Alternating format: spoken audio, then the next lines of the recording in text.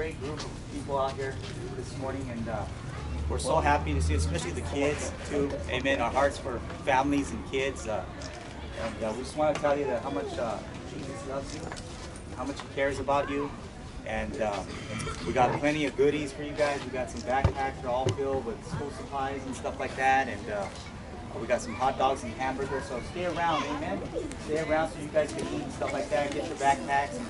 And after we're done, I want to kind of share a quick word with you on God's salvation. And then it'll take about 10 minutes. And then we're going to, Manny, where you at, Manny? Right there. You're going to follow Manny. You're going to get in line. And we're going to take you so we can get your backpacks. And then from there, we'll start teaching you, okay? Are we okay with that? Go ahead, Hola a todos, estamos muy contentos de que estén aquí.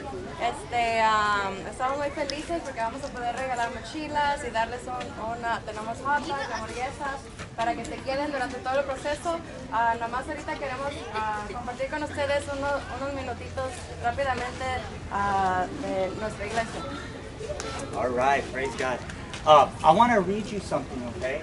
And I want to read you something on God's plan of salvation. And maybe some of you here today, I have never heard this message. Queremos leerles algo sobre la salvación de Cristo. Y quizás muchos de ustedes nunca han oído esta palabra el día que vamos a hablar de hoy. So pongan atención para que aprendan algo bonito el día de hoy. It's called God's plan of salvation. Se llama el plan de salvación. Everything was perfect according to Genesis 1:1. Todo era perfecto. En Génesis 1:1 la Biblia lo dice. God created us because He wanted to have a special relationship with us. He created us this beautiful world, so air to breathe, food to eat, water to drink. So we never take these things for granted that we have. Everything was perfect, and God wanted it to stay that way. Dios creó a todo el mundo y lo creó muy bonito y creó para tener una relación muy bonita con Él. Él creó el aire que respiramos, la comida, el agua que tomamos. Dice, todo era perfecto y Él quería que todo se quedara así. So what happened? Romans 5:12 happened. Entonces, ¿qué pasó? Y en Romanos 5:12 la Biblia dice, It says even though God wanted the first man and woman that sin would cause death, they still sinned. Sin not only separated them from God, it passed down to every human being and to everyone who continued to sin. All the problems that we face today, including sicknesses, poverty, fear, depression, brokenness, pain, and death, came from a result of sin. Aunque Dios nos dijo que no pecáramos, dice, en el principio la mujer pecó, dice, y el pecado nos ha traído enfermedad, problemas, tristeza, y todo eso fue a causa del pecado. Why do people keep on sinning? 1 John 5:19. ¿Por qué la gente continúa pecando? En 1 de Juan 5:19. There's a wicked spirit named Satan who is called the devil. Since the first man and woman, he has been deceiving human beings and influencing them to sin. He knows that through sin, he can control them and cause them to do more damage in their lives. En 1 de Juan 5:19, Dios nos habla de que hay nos habla sobre Satanás, que es el diablo, y él quiere destruirnos de todo tipo de forma. Porque Él sabe que del pecado es la única forma que nos puede controlar. What will God do to Satan for deceiving us? Revelation 20 verse 10. ¿Qué hará Dios con Satán en Apocalipsis 20:10? Because God loved us so much, He promised to judge the devil and cast him into the lake of fire. The lake of fire was created to be a place of punishment and torment forever. Porque Dios nos amó mucho, Él va a llevar al diablo al fuego, al infierno. Dice, porque Dios nos amó mucho, Él va a permanecer que el diablo se quede ahí en el infierno. What will happen to the people who are deceived by him? According to Revelations 20:14 and 15. ¿Qué pasará con la gente que no recibe a Jesús en Apocalipsis 20? The lake of fire for human beings is called the second death. After you die physically, you'll spend eternity in one place, or in heaven with God, or hell in the lake of fire. When sin separated us from God, hell became the destiny of every human being. Cuando uno muere de aquí, de esta tierra, tenemos dos opciones: nos iremos al cielo con Jesús o nos iremos al infierno donde vive Satanás. Why did God do and why? John 3:16. ¿Por qué lo hizo Dios y por quién? En Juan 3:16. God loves you. God has a plan for you. Porque Dios te ama a ti y Dios tiene un plan para ti. Because God loved us so much, He didn't want anyone to go to hell. He sent His only Son, Jesus, to save us. Jesus loved us so much that He willingly came and died to pay for all our sins, past, present, and future. Now, if anyone puts their trust in Jesus, and does what He has done for them, they no longer have to pay for their sins or be punished. Que Dios amó tanto al mundo que mandó a su Hijo Jesús, y Jesús vino al mundo a morir por nuestros pecados, porque Él quiso pagar por nuestros pecados. Si tú le entregas tu corazón a Dios y le entregas todo de ti, a Jesús te perdona y ya no tienes acceso ahora al cielo. Salvation is free. Ephesians 2:8-9. La salvación es gratis en Efesios 2. The backpacks are free. Las mochilas son gratis. The food is free. La comida es gratis. Salvation, what Jesus did for you, is free. Lo que Jesús hizo por ti es gratis. All you have to do is receive Him. Lo único que tú tienes que hacer es recibirlo. Jesus did it all for you. Jesús lo hizo todo por ti. All you have to do is receive. Lo único que tú tienes que hacer es recibir. No one can do it for you. Nadie lo puede hacer por ti. We all have a choice. Todos tenemos opciones. What direction we'll go in life. ¿Qué dirección vamos a ir en la vida? God gave you a free will choice. Dios te dio la libertad de escoger. He said, whosoever call upon the name of the Lord Dijo, el que llamara a Jesús shall be saved. será salvo. Salvation is free. La salvación es gratis. But because Jesus died to pay for our sins, salvation is completely free. There is nothing we can do to earn salvation or forgiveness from God. In fact, Romans 4:4-5 says that if anyone tries to earn their salvation by being good enough, he will still owe his debt of sin.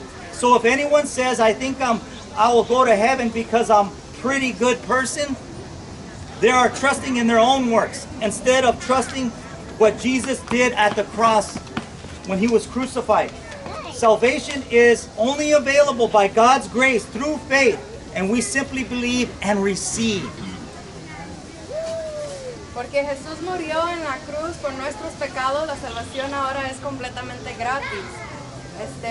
En Romanos 4 dice que la persona se quiere salvar por sí mismo, porque hace buenas cosas, porque es buena gente, porque le gusta convertir, pero la Biblia nos enseña que la salvación solamente se gana por recibir y por fe, por medio de fe y recibir. How do I receive salvation? Romans 10:9. ¿Cómo recibo la salvación? En Romanos 10:9. When you hear the good news, like you're hearing right now, it's good news. It's not bad news. It's good news. When you hear the good news about Jesus, it brings faith to your heart. Can anybody feel faith stirring in their heart today? Out there? Amen. It says, when we begin to believe that God really does love us, and you really need to believe it, that God really does love you, regardless of what you or I or anybody here goes through, God loves you no matter what.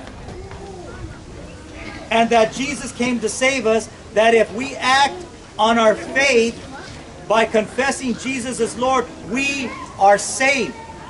By declaring Jesus our Savior and Lord, we are choosing to turn away from our old life of sin, okay, and to follow Him.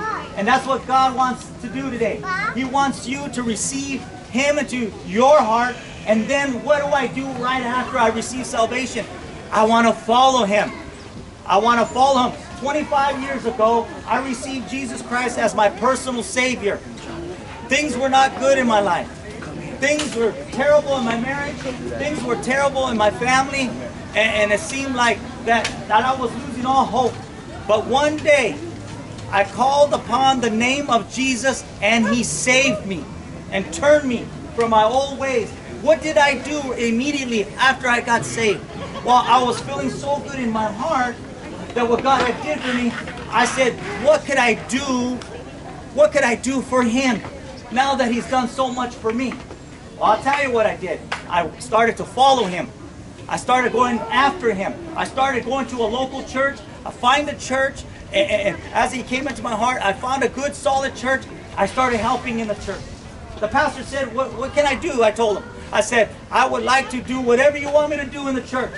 And that was, well, can you clean the restrooms? I started cleaning the restrooms. I did whatever I had to do. Amen. I knew that I couldn't earn my salvation. I couldn't be good enough to earn it. I just wanted to give back to what God has done for me. Does anybody understand that? As much as you can. ¿Cómo recibimos la salvación? Por oyendo las buenas noticias. Y las buenas noticias como ahorita que estamos avisándole a ustedes, esas son las buenas noticias.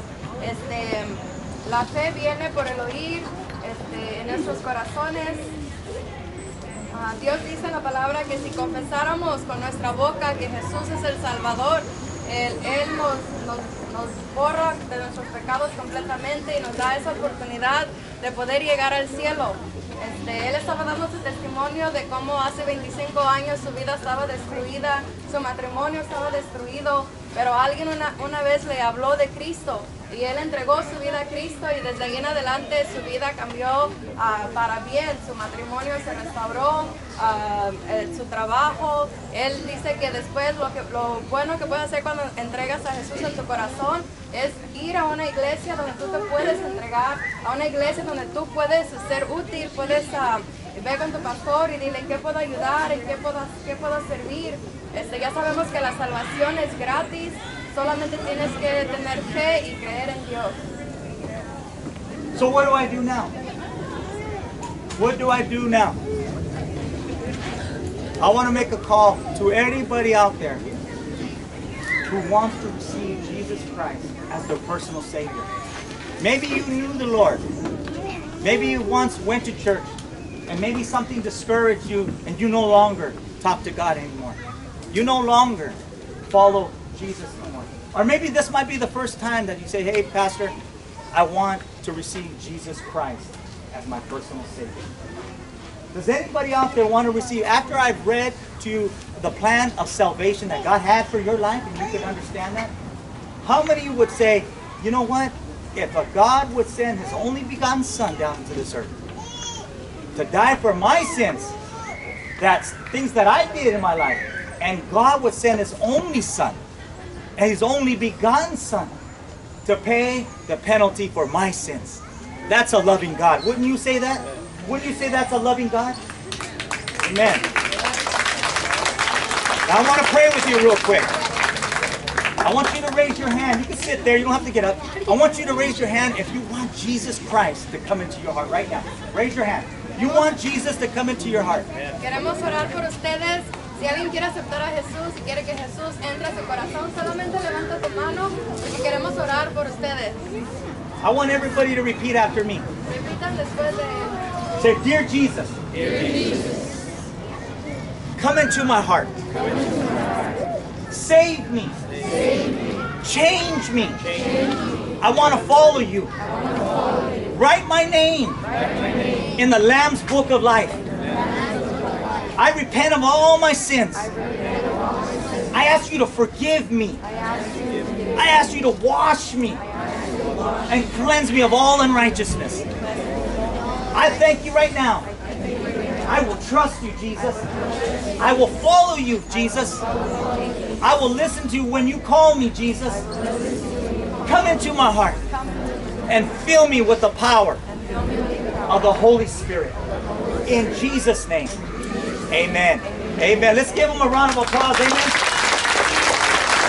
I want to congratulate you today because once we confess Jesus Christ as our personal Savior, your names are written in the book of life. That's what the Bible says. He writes he sees every single person here, and he sees your heart. He sees it. And he sees your heart, and he's writing your name down. See, you may not see it, but that's what the Bible says, and that's why we believe by faith. Amen? And he's writing your name down right there. He's writing your name in the book of life. Amen? Praise God. Can somebody say praise God? Praise God. Amen. Thank you, Jesus. Thank you, Jesus. Amen. How many are ready to get some backpacks? Yeah. How many are ready to eat? I'm ready. All right. Ya estamos listos para dar las mochilas y para comer. Vamos a llamar a la primera hilera que vaya con Manny y él les va a guiar. Y ahorita nos esperan los demás para que él venga ahorita por la next row.